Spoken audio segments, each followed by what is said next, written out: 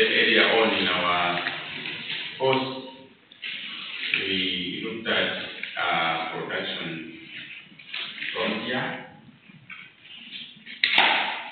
Okay. Production probability test. Remember? Earlier on, that when you have limited resources, you can decide to put all your resources to one product or the other, or you can make some decisions whether you want to produce half of this product and half of another product. Amen. Yeah. And at the end, when you plotted that thing, it looked like this, right?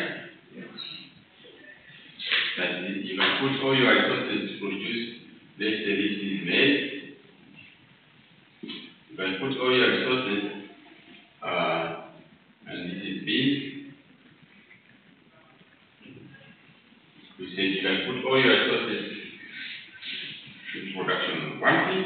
So, for example, you can put all your land to produce maximum you can of beans. Maybe 100 bags, but 0 maize. Or you can put all your resources, all your land to produce 100 bags of maize and 0 beans. What resource? You can either use all your resources to be there, 100 and 0 beans, or you can put all your resources to produce beans and 0 maize. Or you can decide that you will have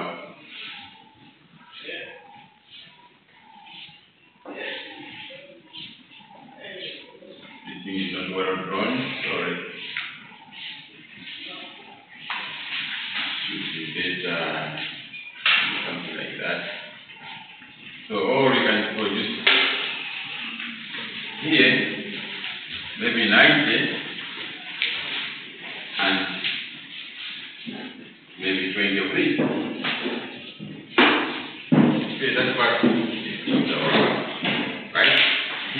Or you can produce only this much of this and this much of this.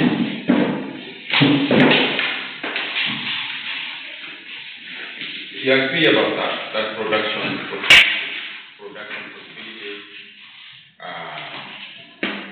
cave or production frontier. When you have limited resources and you have to produce two goods, you can do that. You can have a combination. 10% of this, 90% of that. Or 50-50. Right? So 50-50 would be maybe somewhere here. This is not drawn to scale, right? Don't be confused. It's not drawn to scale. Just listen and imagine in your head. So either you can be able to produce half. So you can half of this maybe there, half of this maybe there, so you can produce something like that. Half. Okay? So that's the production possibility or production frontier, based on what you need. That tells you that if you employ your resources that you have to the fullest, either you can produce 100% of one product and 0 of the other. And so those are the decisions you make. So what are the possibilities So you can have something like that. Okay, that's what we said. Your resources are the factors of production. Okay? Factors of production. So have that one in mind, because it's one of the things that when we are doing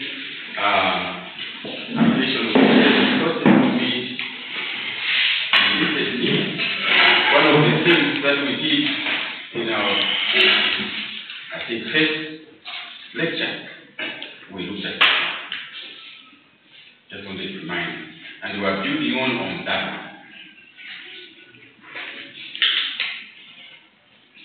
Okay? So now we want to look at what we call production functions.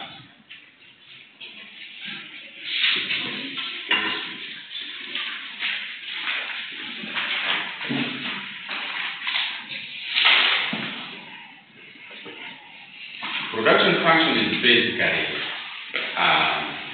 a technical or mathematical relationship between these factors of production or input and output. That's what the function is about. Production function is basically a technical definition or technical representation or a technical expression of the relationship between input and output. So, for example, if you are producing maize, what do you need? What are the inputs and what are the outputs? So that technical relationship, how to express the relationship between input and output, how these inputs are processed to produce something or used to produce something. And that expression is what we call the production function. The relationship, the mathematical expression, the physical expression of the input versus output. That's the production function. Okay? So,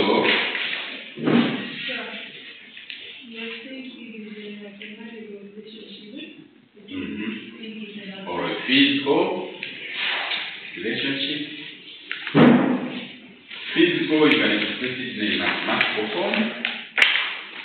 Okay?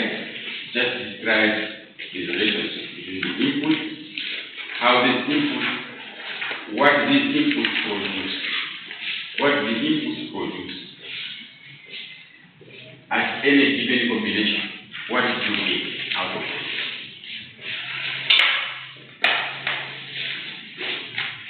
So you have input,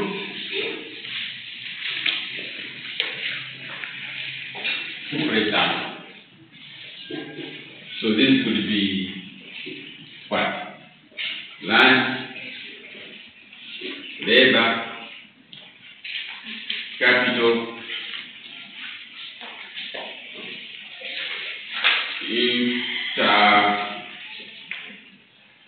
renewal. So these things, there is a process here, and then you get something here. Maybe 50 bags of maize.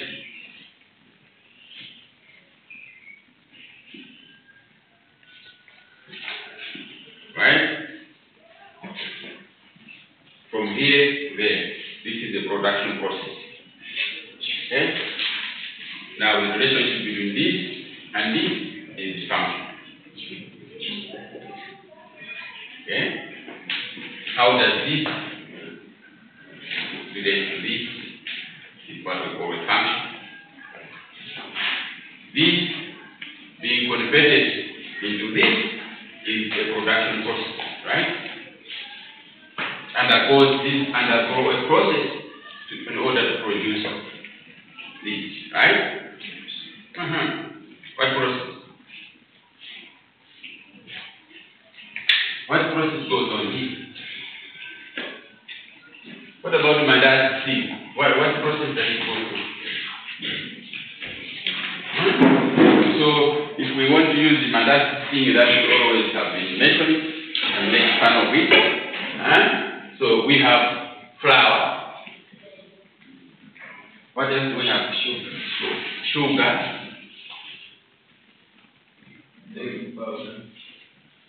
Baking. Come on, it's only the boy who is mentioning things. What about the girl? The one who knows.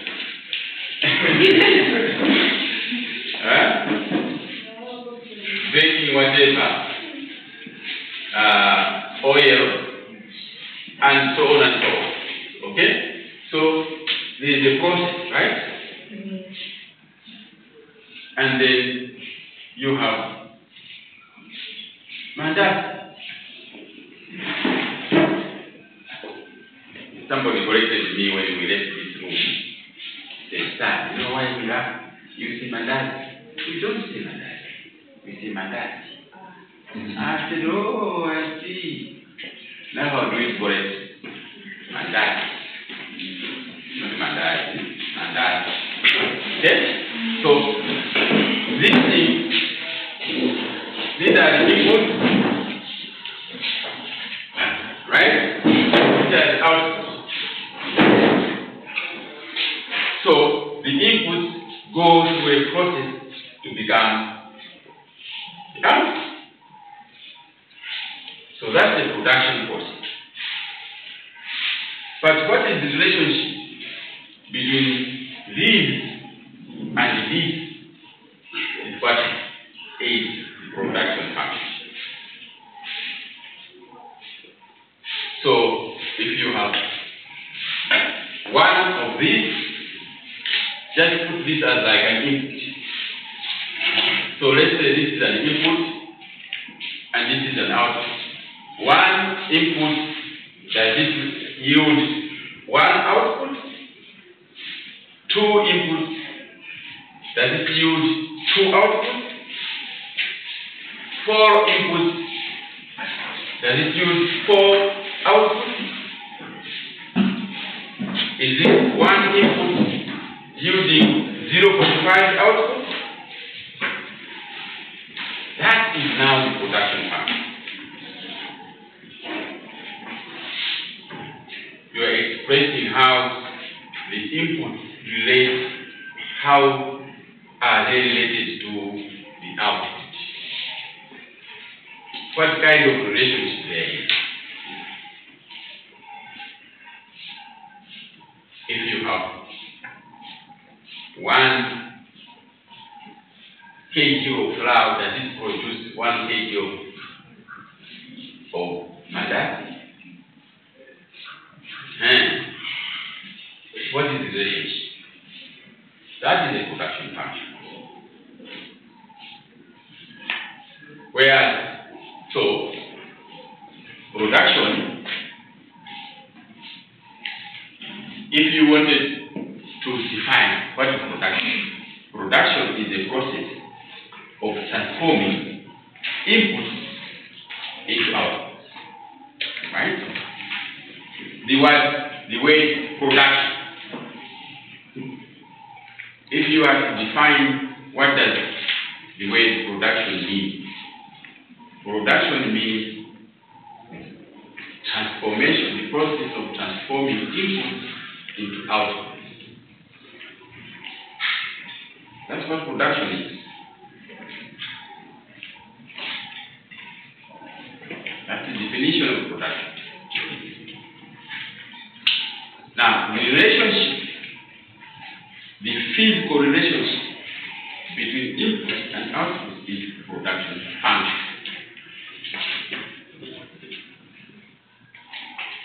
Anybody who is confused?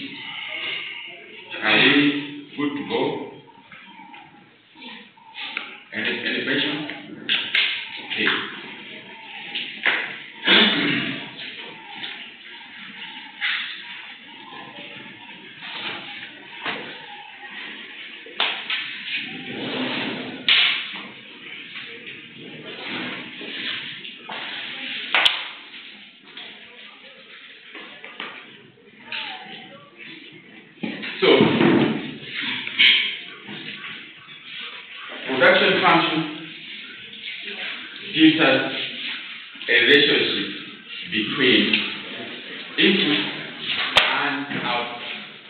Okay? So, what is the output? The output, maybe we can put it as maybe Y or U. Okay? Q, the output. Okay? How would it be related to the input? We are saying production function. What is it? How do we write a function?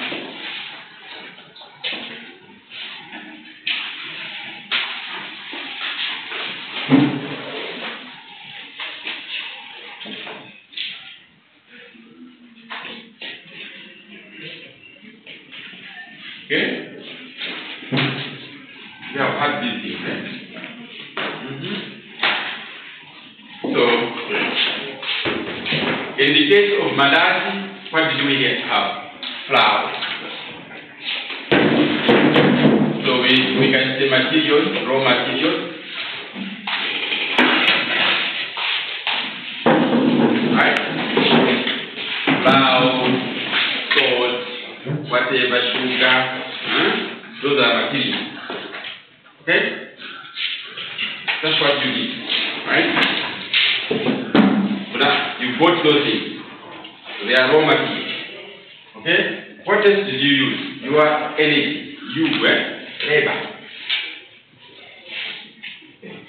You were mixing those things, right?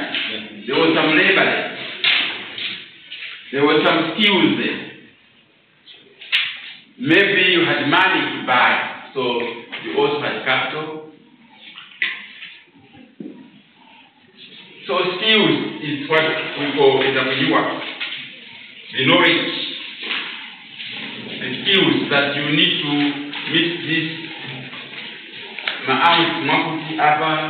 whatever the knowledge for you to make the mandazi.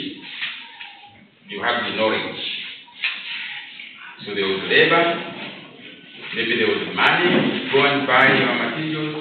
Your materials were there, now you have to mix them using your knowledge and skill. So maybe there was enterprise as well, entrepreneur.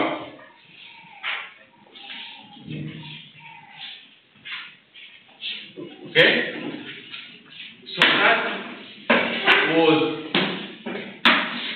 what happened to get this output.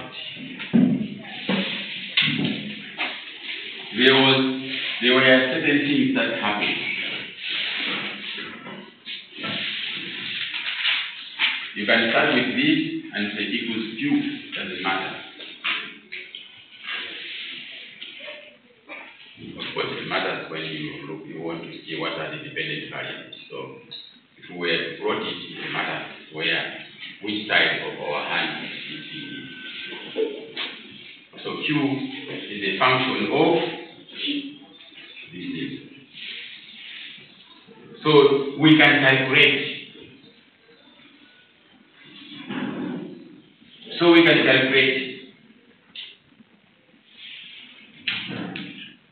It's a mathematical expression of how inputs are related to outputs in the production process, in the production. Okay? So there will be a transformation of these things to become mandazi. There's been a production process, there has been production. And as I've said, production is a process of transforming input into output. That's what production is. Now, what is the production function? It's the relationship between input and output. A physical relationship, a physical explanation of what is happening.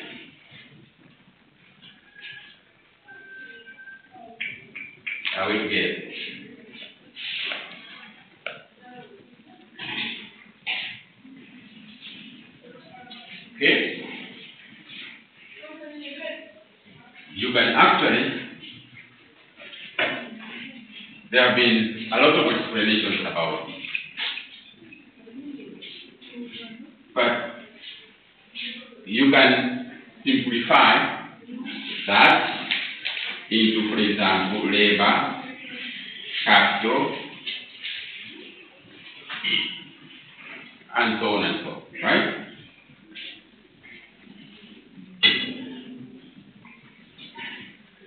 Are we together? You can simplify that with symbols, right? You can put symbols. This one is labor and capital. Somebody is disputing that I'm putting a K there. I mean, it's just, where are we putting K?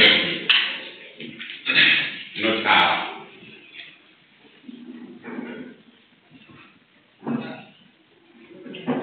How does labor sound? You know how we Malawians, how we confuse L and R. Okay? We could as well put there, so it doesn't matter. Okay? Provided we know that we're saying this labor. Doesn't matter. How could all of you in terms of math?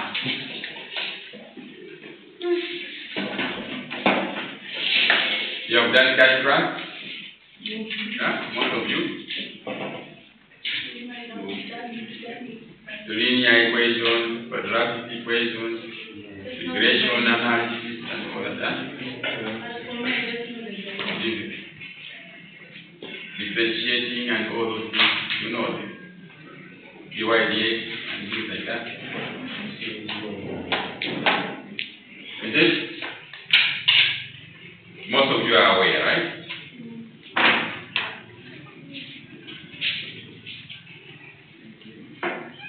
No,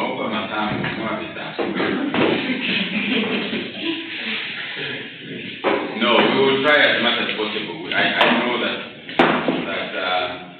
most of you just want economics not as the main course, but a supporting subject. So we will not go into proper mathematics or economic models.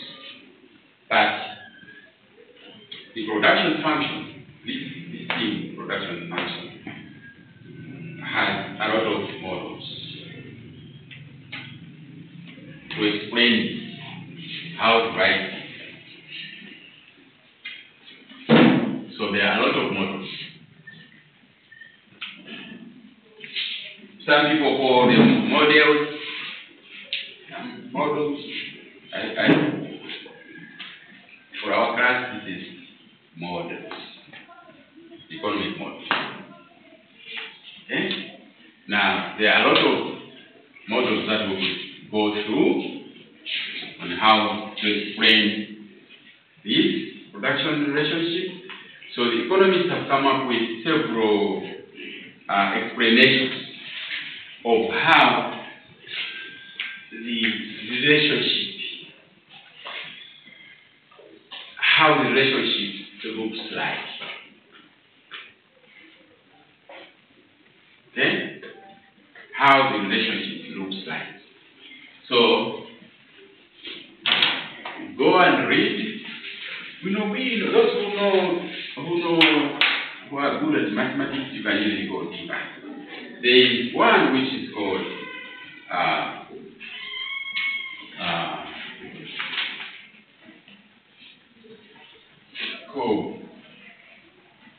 I think Douglas. Douglas model.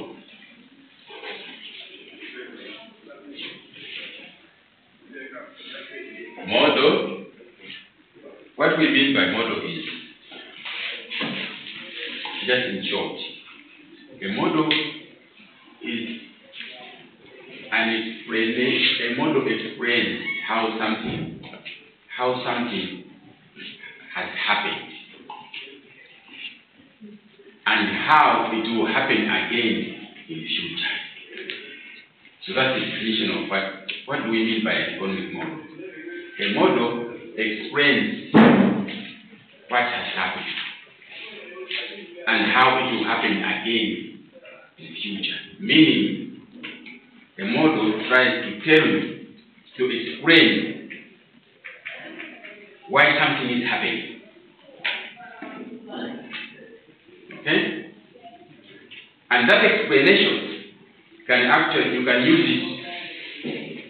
If you believe it, you see that things will happen in the same way again. For you to prove that something is true, like a model is something that is accepted, that is a good explanation of how something is happening. For example, I don't know whether you have you defined what a theory is? A theorem, okay? A theorem. Very similar to how you understand what a theory is. Meaning, it's an explanation of something, the relationship between something and something, and that relationship is always true, to happen again and again if you try to do it. It will always happen in the same way. It will give you the same result. If you can prove that it will give you the same result now and now and now again and again and again, then you have proved that something is true. It becomes a theory. Everybody will agree with you. Okay? So a model is an explanation that explanation of how something has happened and that it will happen again in the same way in future. Okay? So in economic models, we also try to prove that. We also try to show that this relationship will always be true. It is true now and it will happen again in the future if you repeat it. Okay? So now, these models help economists predict. Because if it is true, explanation of how it has happened and that you can prove that it will happen again, therefore we can predict that if this is happening, it will happen again next year or the other year and blah blah. So those models are the ones which help us, for example, to plan the economy. How do you advise if you are an economic advisor? You look at the data, look at the relationship, and you can predict how it will happen again. So strategies are different from models. Models just explain. Now you can devise a strategy to make sure that something happens according to that model. So government will develop strategy because somebody has told them that if you do this, this is what will happen. Because models have proved it. Okay? So of Douglas equation, or model, or function, the production function as depicted by these guys, this Cobb and Douglas. So it's just written Cobb Douglas production function. If you Google, you will see Cobb Douglas. Just Google Cobb Douglas. It comes out as a model. Now, here is a linear production function. It's not very complicated. So, for him, it's very linear.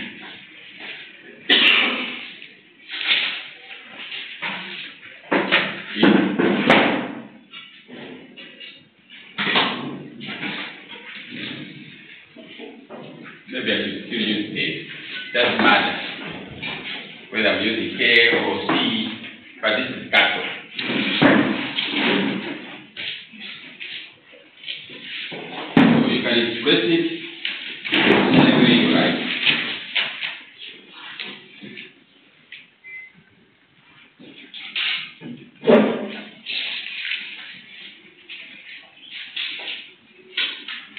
You can put it like that if you want to, or you can expand it.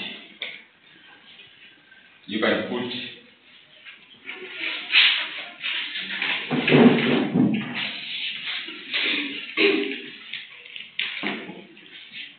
maybe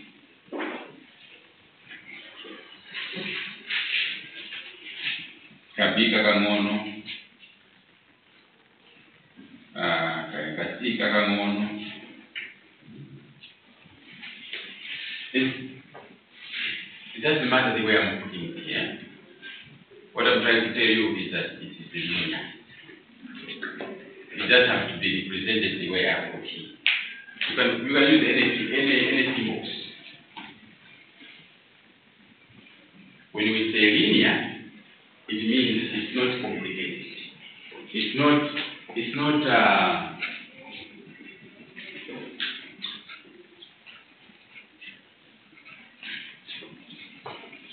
what's the difference? What's the opposite of linear?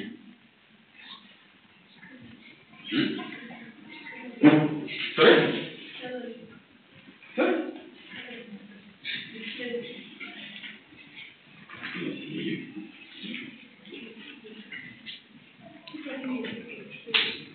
Yeah, linear is straight.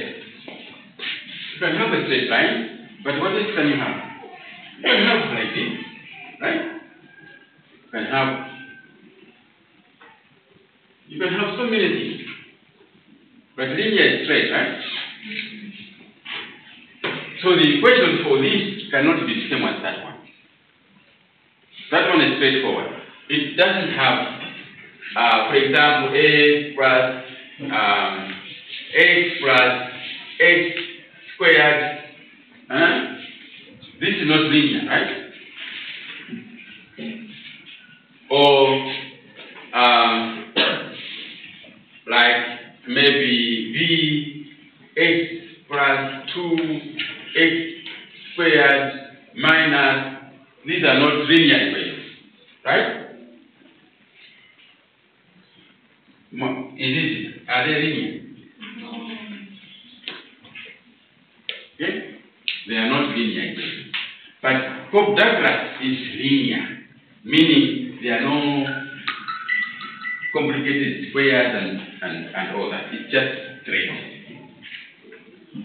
Okay? It's just straight. So a straight one has usually for example, we can have an A here, which will be like what? What do we call this? A constant, plus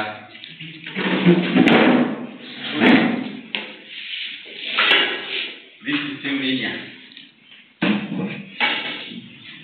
Okay? Whether you say minus 5 or 4 x and so on and so on, it's still linear. It's not quadratic. So Cobb-Douglas is a linear relationship. Cobb-Douglas function is a linear relationship.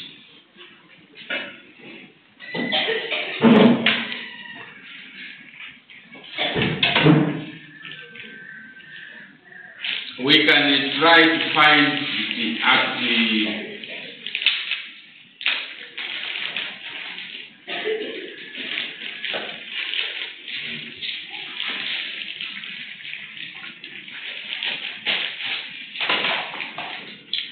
so these guys, for them to come up with this,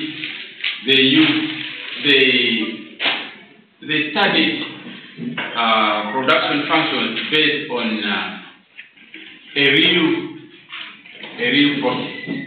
It was not just a theory that came from nowhere. They studied empirical data, they studied data, and they were able to explain that data into a mathematical expression. So it came out of an empirical data means a real right data that actually happens when we say empirical. It's not like experiment. This is empirical means something that has actually happened. Data that you can actually gather, not experiment. So, Paul H. Douglas, his full name, Paul H. Douglas, and C.W. Cole, they did this in the manufacturing industry in the US. So they were able to come up with a production function and express it in that form.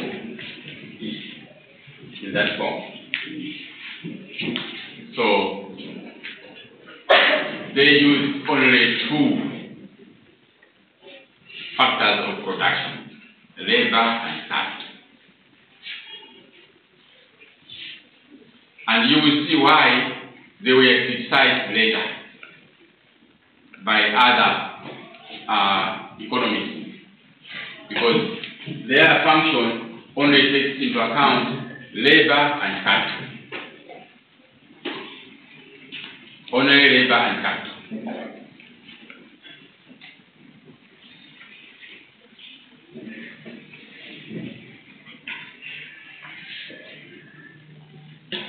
What other criticism would you, or what kind of criticism would you get if you are only expressing a production function in terms of just two factors, labor and capital?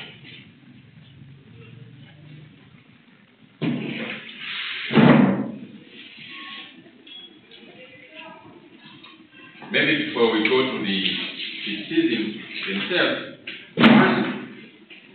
one particular thing that Cope and Douglas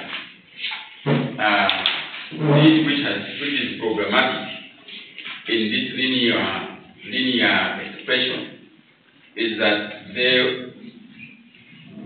looked at production as having a constant return, meaning that if you double, for example, if you have your inputs, let's say 10 inputs, and this gives you 40 outputs,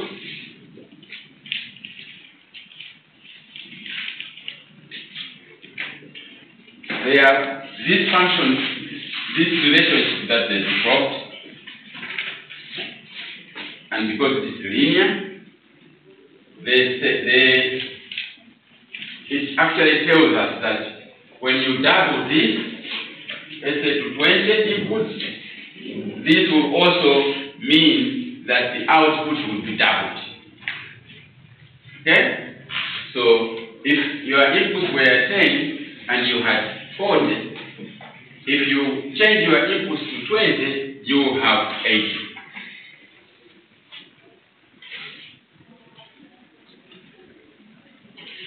That's the major flaw. Flaw is a drawback. The major drawback of this thinking. It's never like that in the right.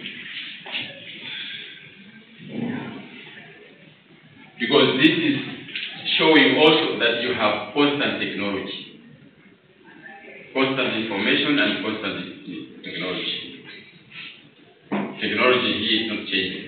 So if you have two inputs giving you 4, when you have 4, you get 8. That's another big problem.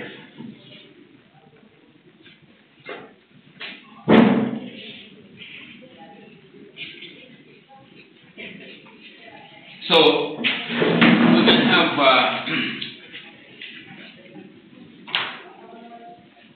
we can look at some of the criticisms. I'm not gonna bother writing doing the mathematical thing.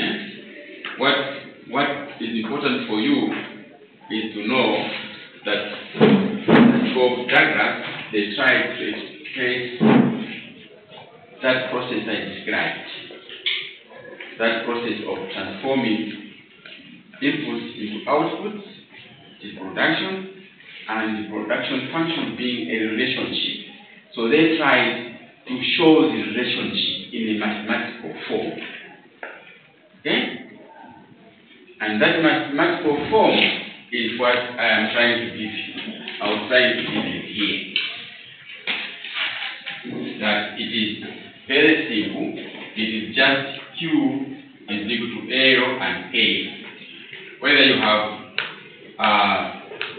coefficients here, you can put like that, it doesn't matter. Whether you can, these coefficients, you want to put them on top, it doesn't matter. Whether you want to put them like that or see there, doesn't matter. Okay? What matters is that they are expressing a two-input kind of function. Very basic. Labor and capital, that's all. And it is linear. Okay? That's what this guy did. Long time ago.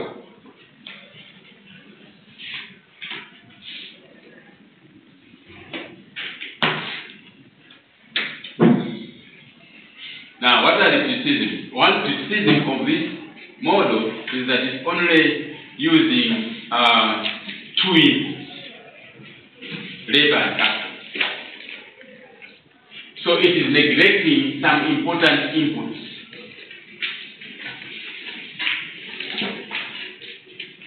So in there, it doesn't, that model doesn't even tell us about other raw materials.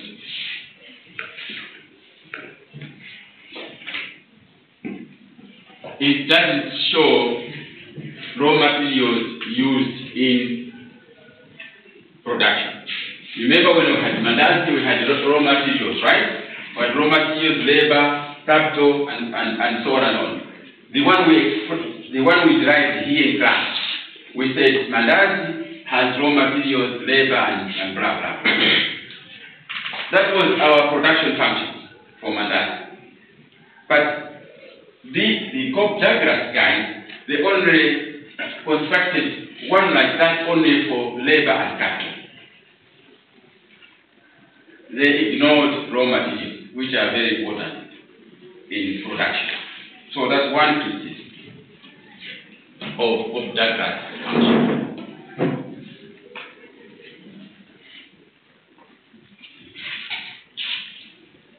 So it is not very possible to generalize this. This can never become a theorem, so to speak. You cannot generalize it. You cannot generalize it for all production situations. It cannot hold for all production situations. It cannot explain all production situations. It would be difficult if you use this if you develop a strategy out of Douglas production function.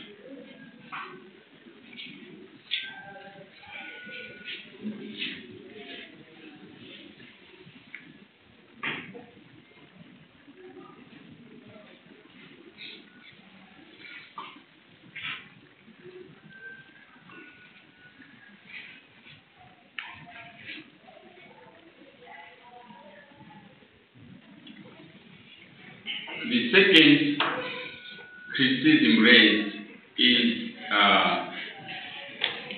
the problem of measurement.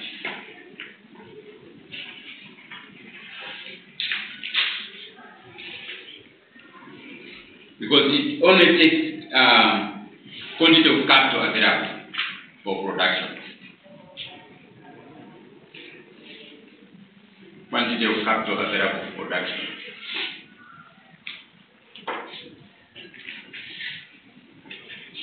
Now, full use of capital is only possible if you have full employment. You know, sometimes what we mean by full employment is that when you are producing at the utmost capacity, so you have used all your capital, all your labor,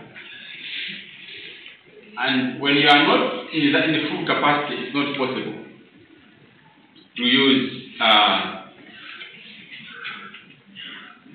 all your capital.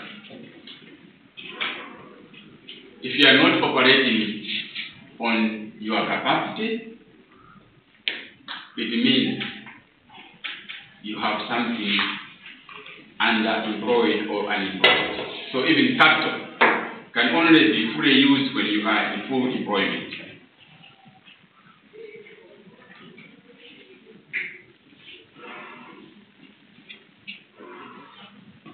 So it is a problem, for example, to explain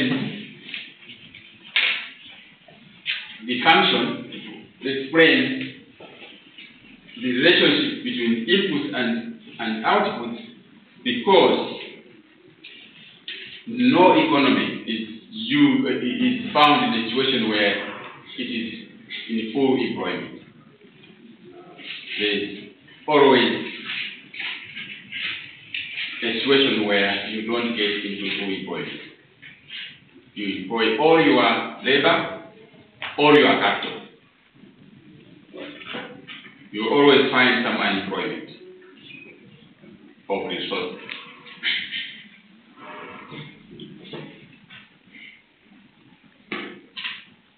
And because it is linear, for example,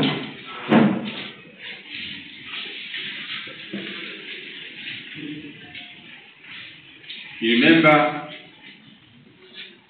the production function, the production frontier, and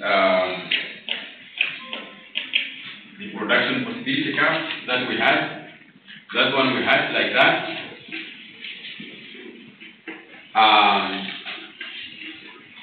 When we want to represent this as linear, so we will have something like this, because we are having capital and labor, and it's linear. So this just tells us that if you combine this and this is where you will be producing.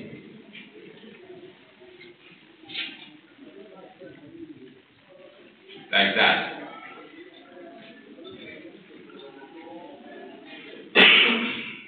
Remember, when I said that if you have 2 inputs, 10 outputs, when you double this side, you also double the other side, right? That's what I said.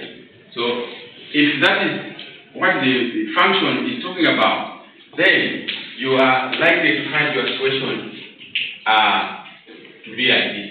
Your straight line will be like this.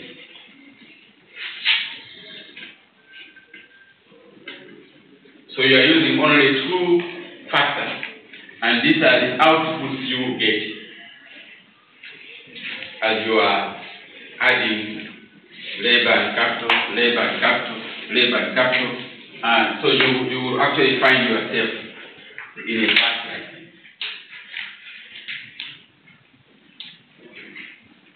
And because this is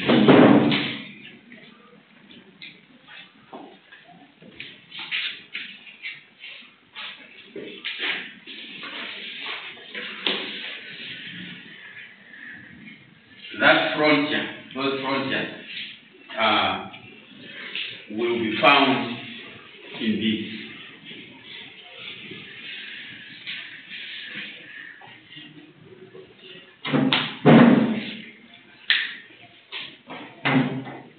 Are we together with this concept of having a linear equation with constant return? I hope it will also become clear once we start combining this with cost. But this is just a production function. Now when we include it in cost function, you will see the relationship between this production possibility case and how they relate to cost of production. Remember, here we are not talking about how much labor is costing, how much capital is costing. We are just doing a technical relationship, how inputs are related to output. That's what we discussed in production functions. That's all. Don't think beyond any of that. Otherwise you'll be confused. Just look at how these people are expressing production functions. That's all. Okay?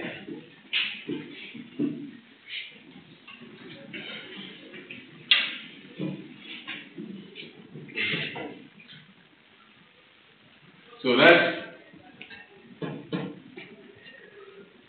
Cobb diagrams.